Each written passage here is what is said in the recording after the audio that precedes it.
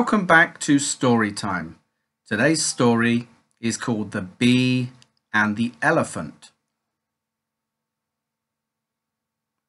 "I am lost," said Little Bee.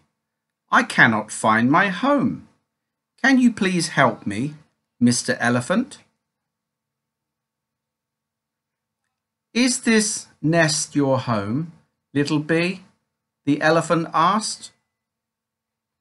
"Oh no," cried Little Bee. "This is a bird's home." "Is this cave your home?" asked the elephant. "Oh no, this is a bat's home." "Is this hive your home, Little Bee?" "Oh yes," said Little Bee happily. "This is my home." "Thank you for helping me, Mr. Elephant."